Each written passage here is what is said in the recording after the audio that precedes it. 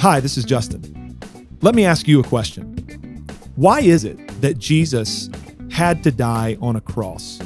Why is it that he didn't die via execution in some other way? Why wasn't he stoned? Why is it that he was hung on a cross to be killed? If you're not sure how you would answer that question, today's podcast is for you. This is a good follow-up to last week's episode where we thought about theological systems and frameworks that help us to understand and interpret the Bible.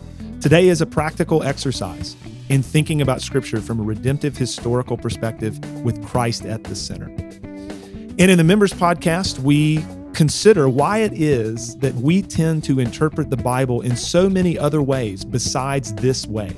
We hope that this conversation is clarifying for you.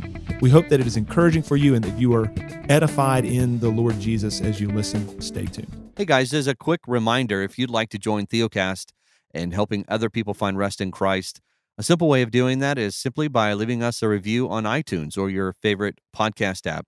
You can also leave reviews on all of our books. They're available at Amazon.com. And if you haven't started following us on Twitter, Instagram, or Facebook yet, that's a great way to take our content and then share it with your friends and family. To learn more about how to support Theocast, simply visit theocast.org/give.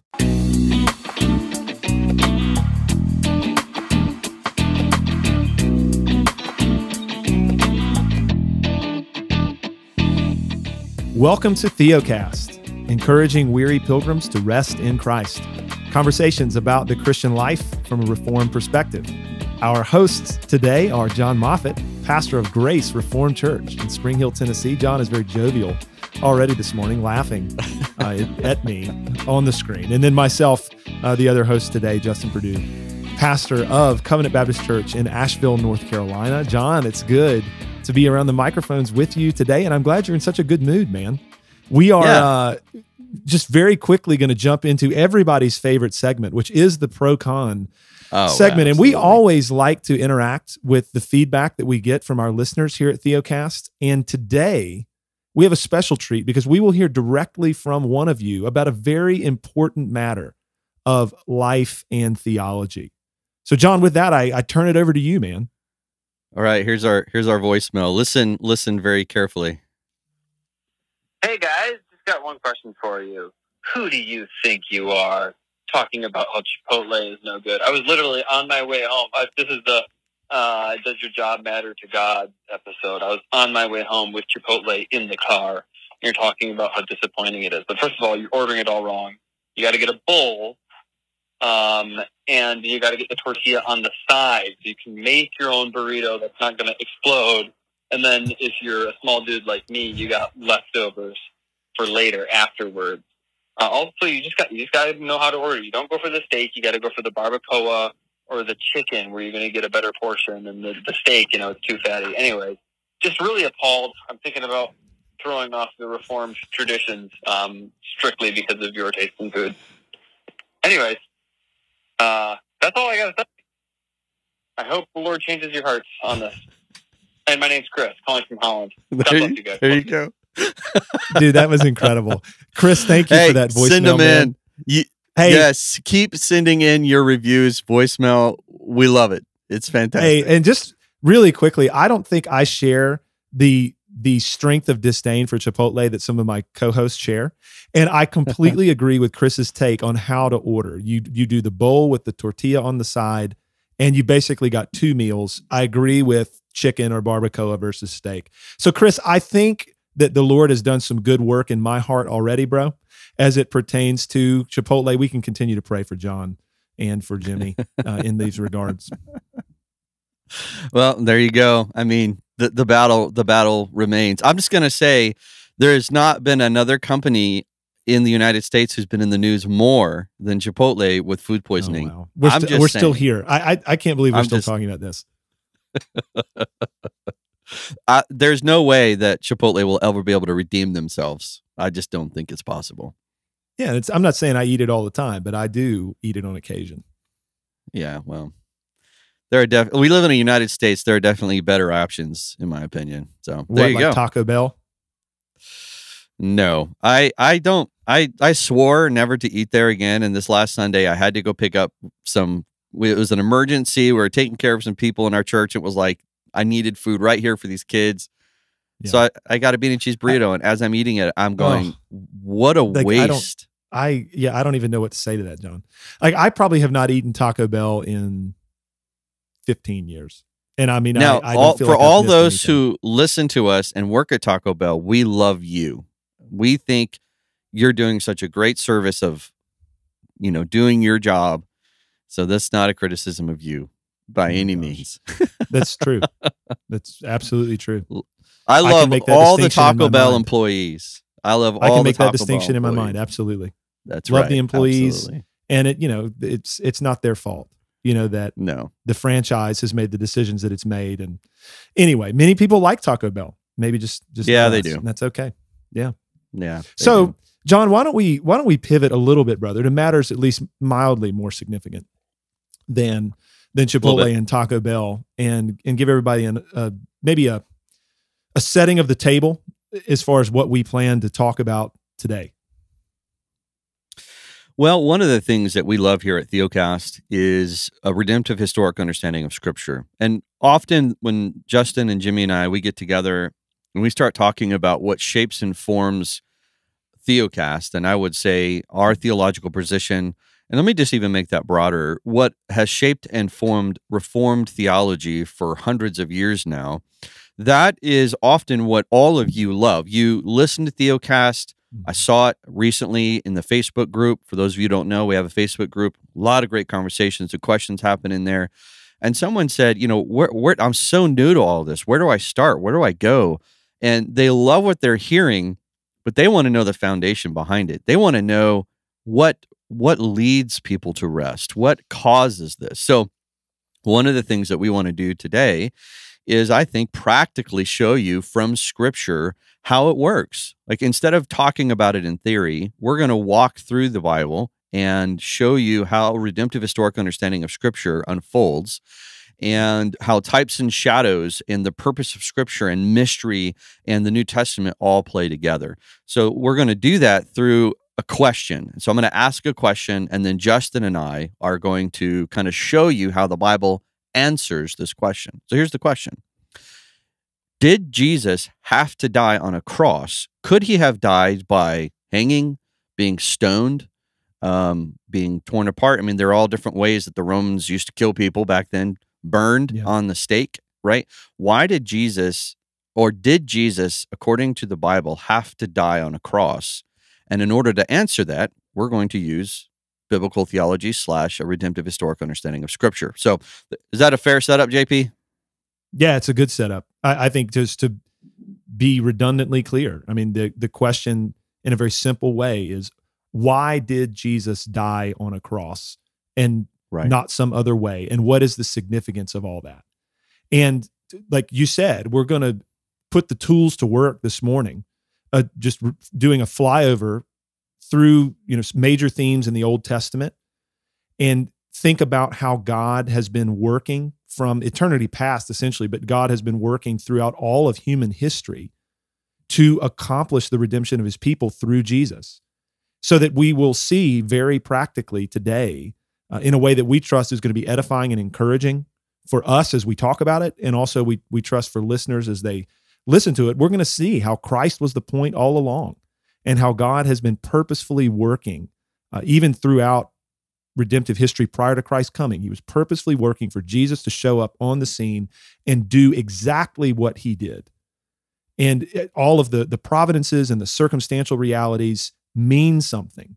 There's nothing arbitrary, in how God went about doing this.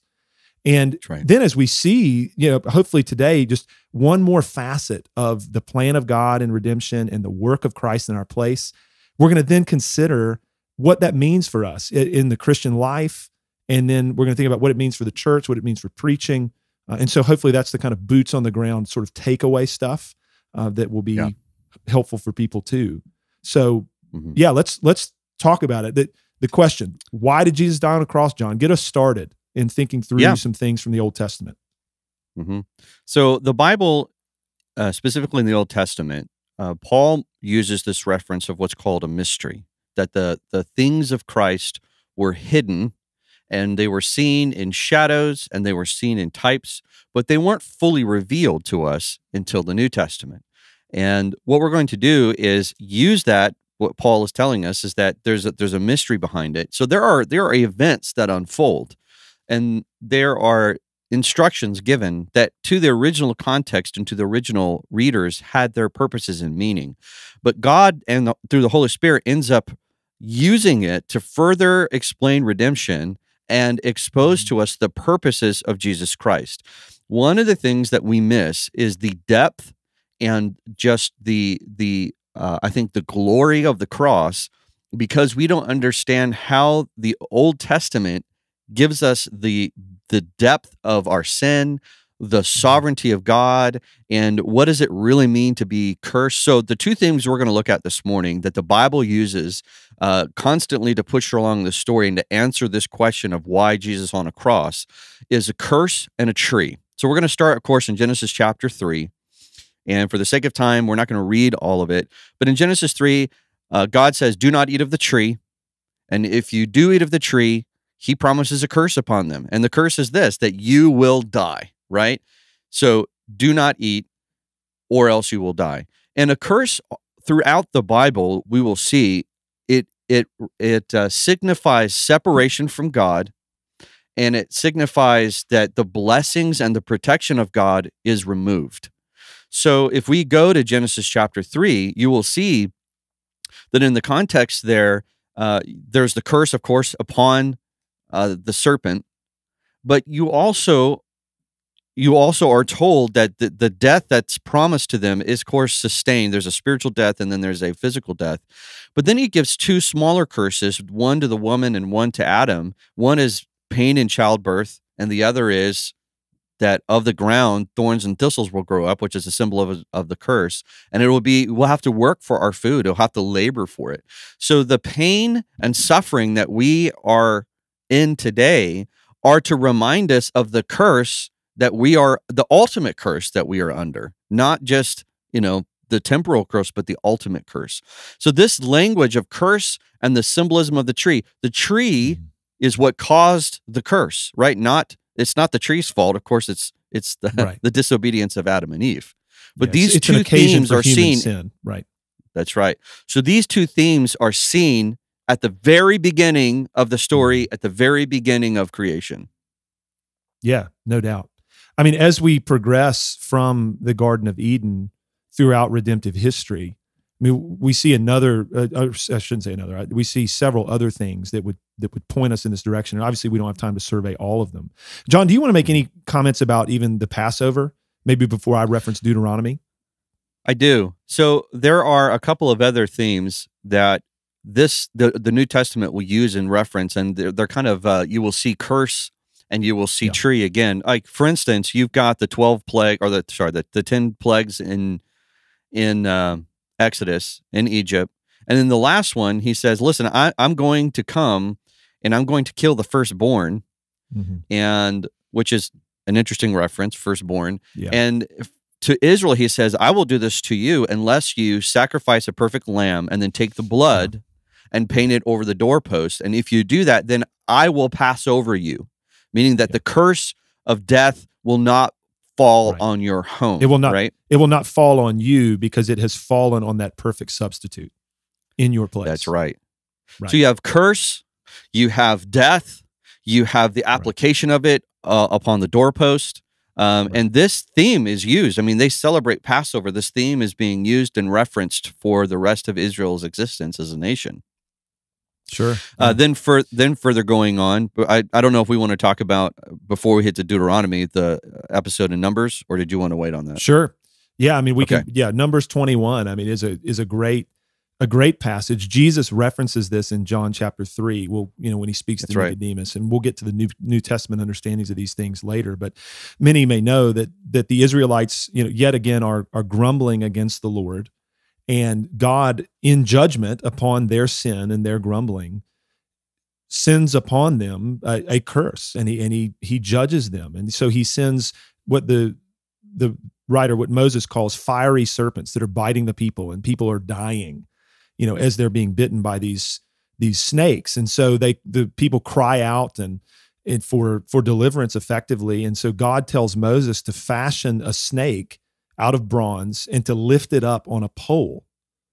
And so when this snake is lifted up and the people look to it, they are saved. And we read of that in Numbers 21 verses 4 and following. And yeah, very significant piece there.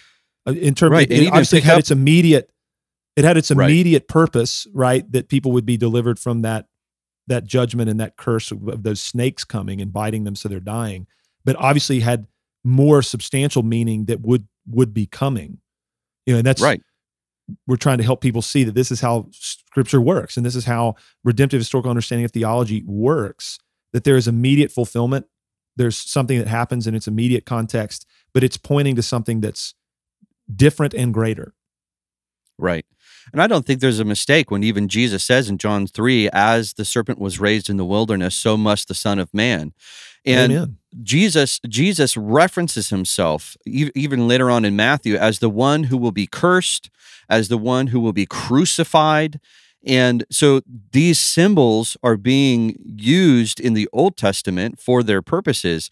But what they're doing is they're pointing out this road of helping you understand that when Jesus dies on a cross, it's not just some random Jew who got in trouble with the Romans and ended up dying on a cross. That no, the Old Testament is showing us that there's this flow and helping us understand that there's a curse because of the tree, and these two symbols are being constantly used because they're the promise that's given to Eve that one will come and crush the head of the serpent. And you constantly are seeing this language going forward. Yeah, and I know you already alluded to this. I just want to make it crystal clear. Even the language of being lifted up is something that Jesus picks up on. Not only in John 3, but also again in John 12. When I am lifted up, I will draw all men to myself. I will draw all men to myself.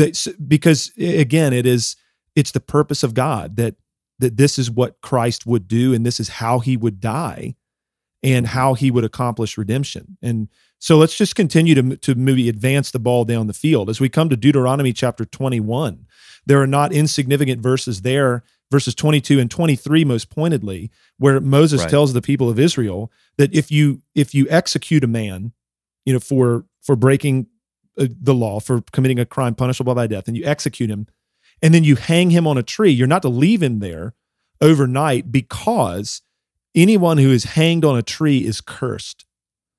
And so there we have, again, John, those two big themes, those motifs of curse and a tree, and in particular being hanged on a tree is representative of being cursed.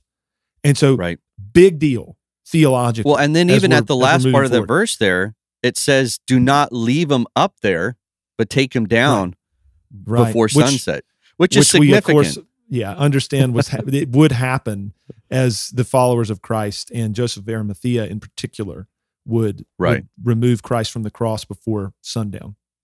Right. Now, I will tell you that Justin and I have not made these conclusions just by being able to read the Old Testament and then look forward. What has helped us make these connections is reading the New Testament, and when they point back and say, see here, see here, see here, because Paul tells us that in Ephesians and even in Colossians, that the mystery of Christ was hidden in the Old Testament, but has been revealed. Right. That's right.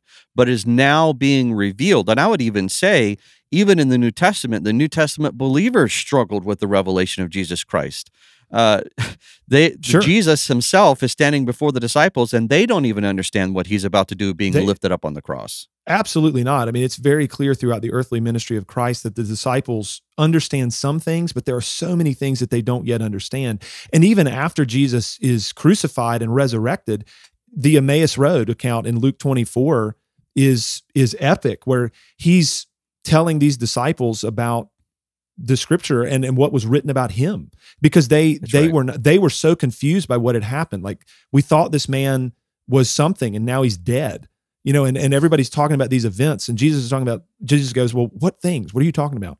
And they're like, have you not heard what's happened, in recent days and all of this? And then Jesus begins to tell them, beginning with Moses and all the prophets, all the things that were written concerning himself. Like, was it not written that the Christ would have to suffer and die, and that he would rise and all these things? So yeah, we're taking our cue from Jesus and the apostles. I mean, this is a reasonable time to say that, John, because you already brought it up. We are interpreting the Old Testament in light of the New. And as has been said by many people before us, the best interpreter of the Old Testament is the Holy Spirit speaking to us in the New. And so that is how we do redemptive historical theology. And that's how we appropriately and responsibly interpret all of the Bible, in light of its main point and in light of what God intends it to reveal. That's right. So I think now what we need to do is go through and show in the New Testament where Paul puts the stamp on, this is why Jesus is on the cross. So probably, dude, come on, a very important. Both of us are going to fight over who gets this first, and I jumped on it before you did. That's fine. Galatians chapter 3. Of course, what is Paul dealing with? He's dealing with those who want to go back up underneath the law. He even says earlier, cursed be everyone who does not keep the whole law. So we can all say that every single human being from the beginning of the world, this is Romans 5, because death has passed to all men because all have sinned. Galatians 3:10 tells us that if you do not keep the whole law, you are under this curse. So this language of curse is being used. You are the cursed person. We are all cursed. Yeah, he cites Deuteronomy 27 and says, cursed be everyone who does not abide by all things written in the book of the law and do them. That's right. That's right. Yeah. Then he gets to verse 13, which is where we took all of that time to explain to you what's going on. He says, Christ redeemed us from the curse of the law by becoming a curse for us. And then he quotes Deuteronomy, for as it is written, cursed is everyone who is hanged on a tree. So the reason Jesus had to die by death and be hung on a tree is because he was taking the place that we deserved. The curse in the garden that was put on Adam and Eve because of their disobedience of eating of the tree, Jesus now is suffering on a tree. Deuteronomy even says that God has instituted this for the people of Israel to say the worst sinners are those who hang on the tree. And he's saying, he is taking our place in shame, in separation under the curse. Yeah, he was forsaken by God for us. In one sense, he was forsaken by God so that we never would be, right? So what does he say on the cross, as he's hanging there? My God, why have you forsaken me? Yes, Jesus has become the cursed one. He has become the forsaken one. To speak in even like the language of Proverbs, he has become the foolish one, in the place of fools such as we, right? And so, we see how Christ is accomplishing everything that God had set up for him to accomplish, and everything that we lost in Adam is now ours in Christ. Another verse I'm just going to go ahead and throw in, John, that's also very helpful is 1 Peter chapter 2 and verse 24, where Peter, again, to make this explicit connection, says, he himself, speaking of Jesus, bore our sins in his body on the tree, that we might die to sin and live to righteousness. By his wounds you have been healed. For you were straying like sheep, but have now returned to the shepherd and overseer of your souls. So there again, like he bore our sins in his body on the tree. So there we get the major themes, not only of the curse and the tree and how Jesus became a curse for us because of our sins, not his, but we get that clear language and implication of substitution, that he took what wasn't his, namely our sin, and bore it and became a curse for us so that we might, to use the language of Paul, become the righteousness of God, to use the language of Peter here, so that we might die to sin and live to righteousness. That's right. It's epic, man. We're excited to announce that we have a new free ebook available at our website called Faith versus Faithfulness, a primer on rest.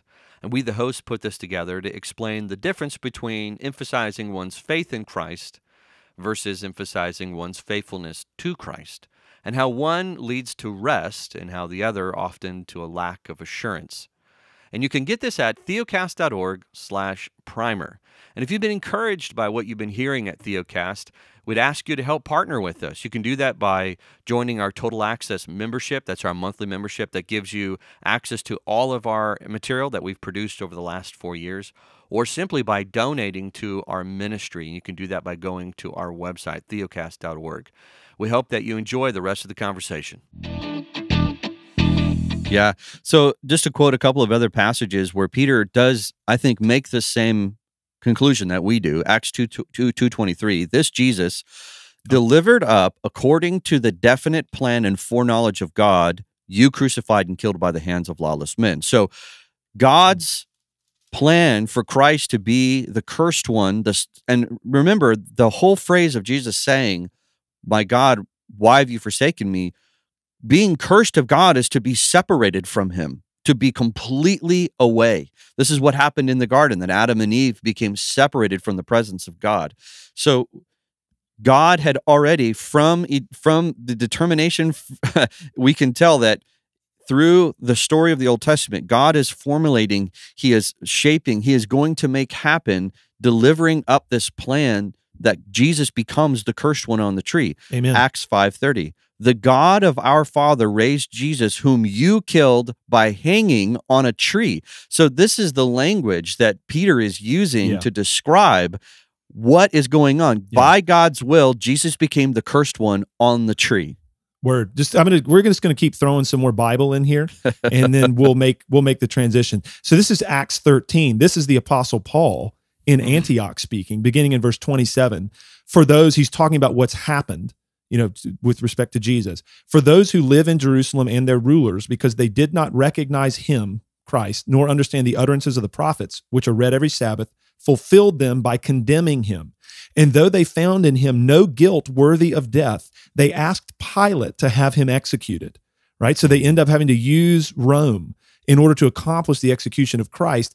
And Paul goes on, and when they had carried out all that was written of him, they took him down from the tree and laid him in a tomb. But God raised him from the dead, and he continues to go on to talk about what has been accomplished and how Jesus has accomplished for us what could never be accomplished through Moses. So he concludes this kind of message with, let it be known to you, therefore, brothers, that through this man, forgiveness of sins is proclaimed to you, and by him everyone who believes is freed from everything from which you could not be freed by the law of Moses. So again, it's like we have been set free from the curse of the law because Christ became a curse for us because he died on a tree and then he triumphantly rose from the grave, vindicating everything that he had done, securing our redemption and our resurrection, right? It's so good. Yeah. I mean, it's like we could do this all day. I mean, even Galatians, like you mentioned Galatians 3, but then even in Galatians 4, Paul begins again in verses 4 and 5 of Galatians to talk about how, Christ was born under the law to redeem those who are under the law. Well, what's that about? Right. I mean, it's the redeeming us from the curse of the law and fulfilling the law in our place. That's right. It's the message of Scripture that unfolds throughout redemptive history makes Christ's role and his work increasingly clear and specific, so that by the time he shows up on the scene and accomplishes it, and the apostles now have the Holy Spirit to interpret it and write it down, it's like, man alive, this is what God has been doing from the jump. And that's right. And it's been accomplished now. And what's left to us is to trust and receive it. Right. So again, what sounds like a mystery and what's really going on in the Old Testament, the Passover had its original purposes and meanings, and it was accomplished. The serpent in the wilderness, Deuteronomy 21, that was designed to shame Israel. Do not do this. If you do, this is what will end up. Because in the context, they're dealing with the unrepentant son. Yeah, it was a second use of the law reality. This is a deterrent, from against your corruption and your evil. Right. But these were types, these are pictures, right, of being used to illustrate what is coming. Because sometimes, Nick, I've used this illustration in the past. If you've ever been to an authentic Mexican restaurant where everything is in Spanish and you can't understand what's there, they are very kind to provide pictures for you. So these pictures are like, oh, okay, that's a taquito. Okay, oh, that's a burrito. And you start to see what you're expecting. And then when the food shows up, it's like, that's the actual substance. There's a mystery in the language, and then there's a picture next to it that gives it clarity.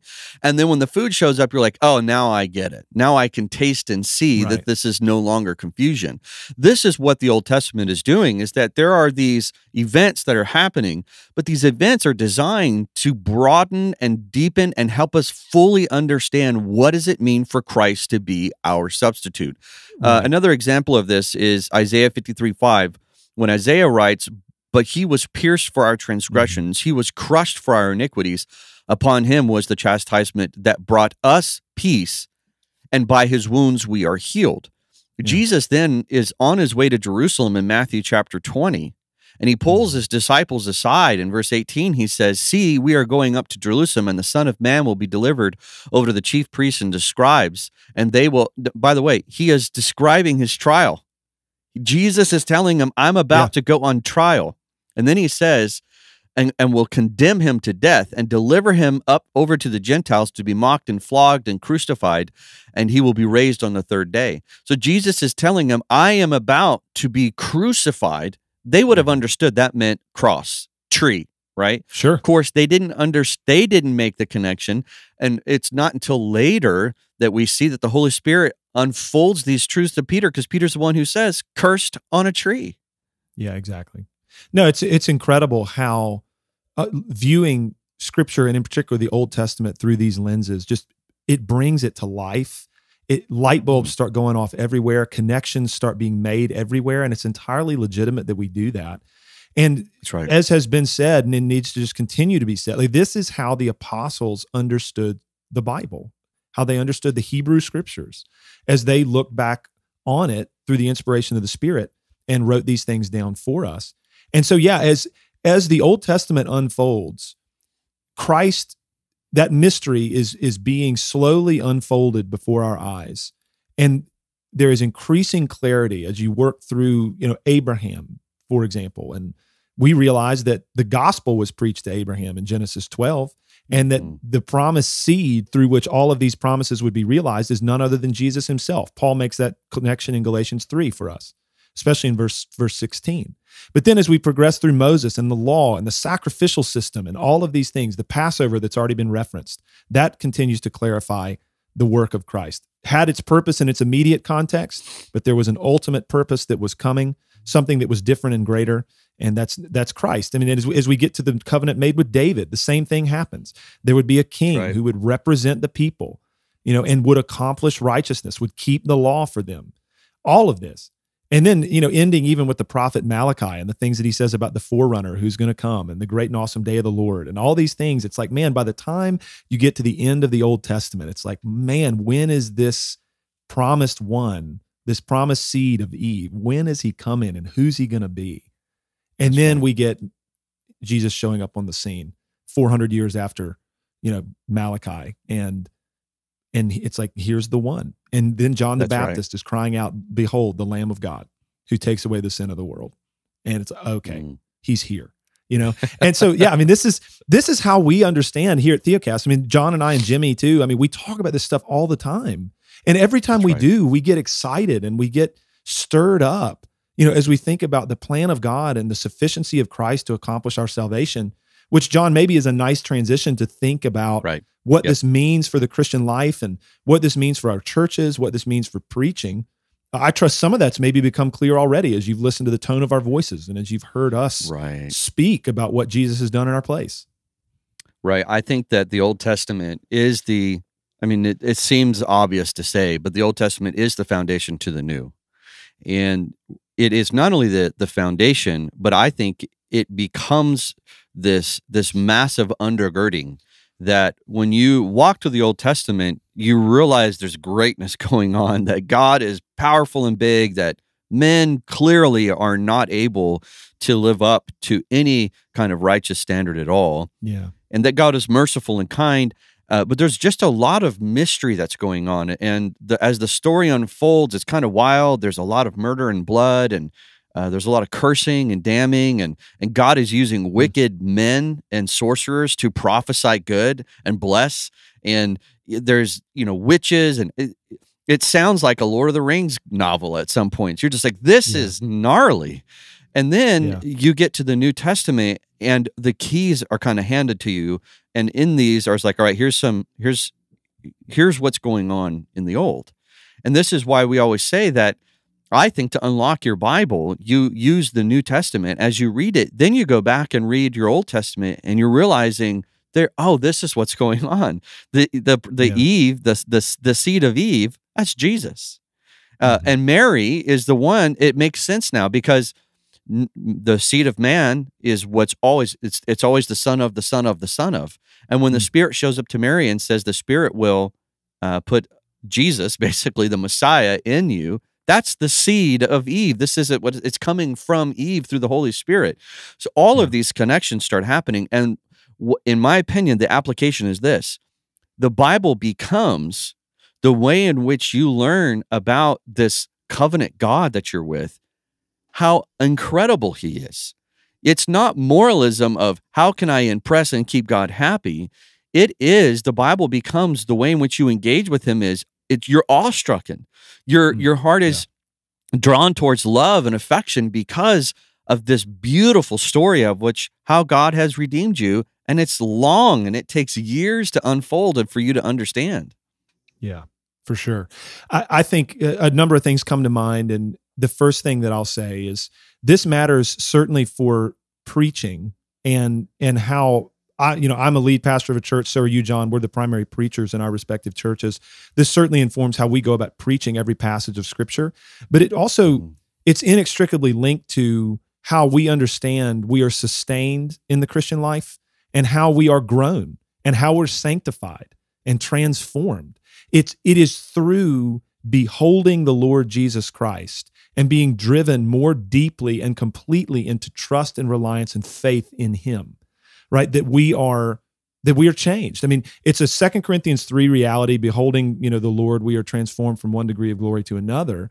But that is done not primarily. Of course, we talk about the things that are in Scripture written to churches in terms of how we live together. We talk about those things and we exhort one another to love and good works. But that is motivated and sustained and made possible only through the proclamation and heralding of Jesus Christ week in and week out in our local congregations. And so I know I take this to heart and mind. I know you do too, brother, that, to kind of paraphrase John Calvin and add some language to what he says about 1 John 5:13 in his commentary, is that it is the duty of any godly preacher, any godly minister, to extol as much as possible the mercy, grace, power, and sufficiency of Christ, so that we might be satisfied in him, that we might rest in him and look for nothing else in terms of our salvation and our redemption. So that's the project, of the Christian life at its most basic primary level is this. And this is what drives, propels, motivates, sustains, strengthens, confirms everything else that happens in the church and in our lives as Christians. Amen. Yeah. So I think that what hopefully we're demonstrating is that as you learn the structure of your Bible, how the Bible is designed and how it's unfolding, and I would even say how the New Testament preachers and teachers used the Old Testament. When we read this verse by Paul to Timothy, that 1 Timothy, that all Scripture is profitable, he's not talking about the majority of the New Testament. Like Paul's writing the New Testament as he's saying that. All Scripture is profitable. He's talking about the Old Testament. The Old Testament is profitable to us in helping us digest the things of God, that it affects the way in which we love and that we care and that we defend the faith. And we often just assume he means New Testament epistles when he says that. Well, I just don't think that's fair. No, yeah, you're talking about 2 Timothy 3 and even in 1 Timothy 4 where he tells Timothy to give attention to the public reading of Scripture and to the teaching. Mm-hmm. Well, again, I think Paul understands, because there's references even in like Peter's letter where he'll refer to Pauline letters as Scripture. There may be some understanding of that reality in Paul's mind, of course, when he's writing to Timothy, but he also certainly means the Hebrew Scriptures. Like you give attention to the reading of these and you give attention to the teaching of these. And of course, Paul is thinking you're going to give attention to the reading and teaching of these in alignment with what the Holy Spirit is revealing through us, namely that this is what these were about. And so, I mean, this is a minor exhortation, but just a brief plug for like preachers and churches and elders out there. Man, like preach the whole counsel of God. Don't just preach the New Testament. Preach the Old Testament as it should be preached and understood, and help your people see these things and open up the treasures of God's word for your people. and help them make these connections and give them this robust undergirding for their faith in Christ, to understand what's been done for them. Well, all Scripture is Christian Scripture, meaning that all of Scripture is about Christ. Therefore, it's applicable for Christians. We often think the Old Testament is Hebrew for the Hebrew people, the nation of Israel. That's law, that's Old Testament, that's done away with. We are new, and I went to a seminary that promoted this. We are New Testament Christians, so therefore we're going to primarily teach the New Testament. If not exclusively. What you're saying is, no. Yeah, of course. In some cases, primarily. If not exclusively. Yeah. Exactly. So what you're doing is the foundation that created the New Testament, that prophesied, that set up the need and the purpose and the design of the New Testament. You're completely ripping it out. And I think you're going to end up changing the New Testament purposes and meaning because you don't have the types and shadows. You don't have these tree and curse, these language that helps you that really structure the weight of the gospel. It's lost. Yeah. And I'm not saying someone is a heretic or they're not going to be able to teach the word of God. I just think that you're going to miss a lot that can encourage and build up the believer by ignoring 75% of your Bible. No doubt, John. I completely agree. Before we transition to the members area, I do want to do something that we probably end up doing inevitably every few months or so, but it's fine that it comes up again. Yeah. Sometimes a critique is levied against our understanding of Scripture and even our understanding of how to interpret it in this redemptive, historic, Christ-centered way.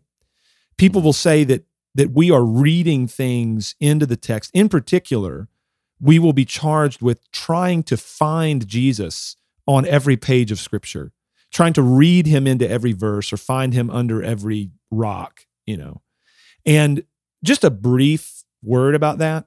That is not what we're trying to do. We do not read the Bible like it's a Where's Waldo book, and Jesus is Waldo. It's not what we're doing. It's not what we're saying. What we are saying is that we are trying to understand every passage of Scripture in light of its main point. And we are asking the question when we come to any passage, where does this text stand in relation to that main point? And more pointedly, because the main point we understand is redemption through Christ, God's plan. Where does this passage stand in relation to Jesus? That's what we're asking. And so we're asking that question, and then we are interpreting Scripture with Scripture, right? That's always a good thing to do. So we're understanding the Old Testament in light of the Holy Spirit's revelation to us in the New Testament. And our response, in addition to what I've already said, is that to not understand the Old Testament that way and to not think about it that way, in light of the fact that we have the New Testament and what the apostles wrote and what Jesus said, would be irresponsible and would be an approach almost to stick our heads in the sand to only think about, what could this have meant in its original context only is not an appropriate biblical reading of a passage when we have the entire canon and when we have this revelation from Christ and the apostles. So that's just a brief, maybe anticipating an objection. That could be we'll definitely welling up within the minds of people who are listening, maybe especially if they're newer. That's right.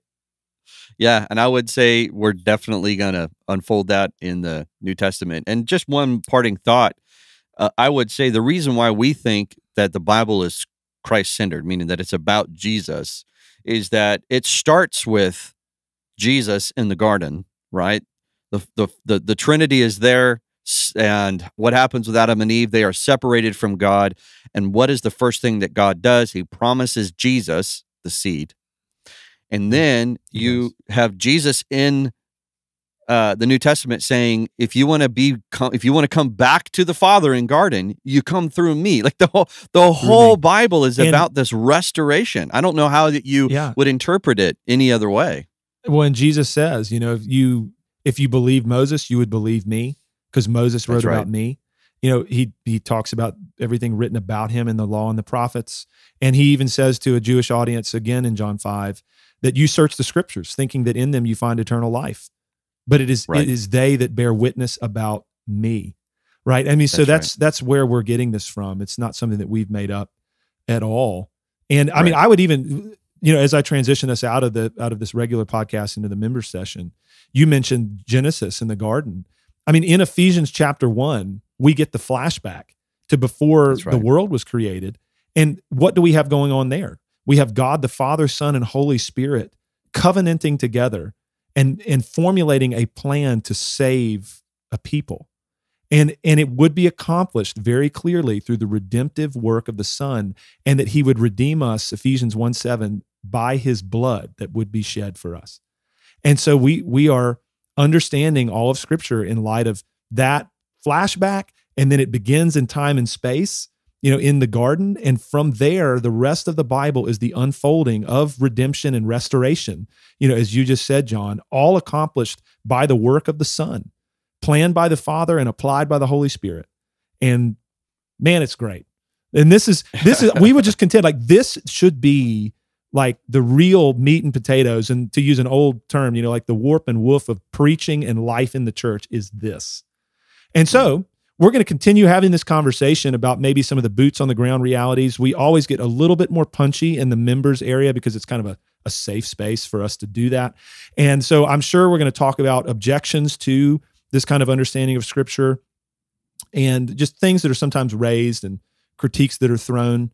We'll deal with some of that and more. Jon, I'm sure, will have a bomb to drop because he usually does. He does that often in the members area. Jimmy's the one who's been doing that lately. Well, he did it once. It was nice for somebody other than you to do it. Anyway. Oh, man. Well, we thank you for listening, and we hope that this conversation was encouraging to you and clarifying. If you're newer to Theocast and you want to find out more about our ministry and more about the content that we offer, you can make your way over to our website, theocast.org. One of the things that you can learn about over there on the website is our Total Access membership. That will give you access to a number of different things, and it's a way for you to partner with us to see this message of rest in Christ and the sufficiency of Jesus spread as far and wide as possible. We're grateful that you have taken time to listen with us today. We look forward to talking with you in the regular podcast again next week. Jon and I are headed over to the members area. We'll talk with many of you there.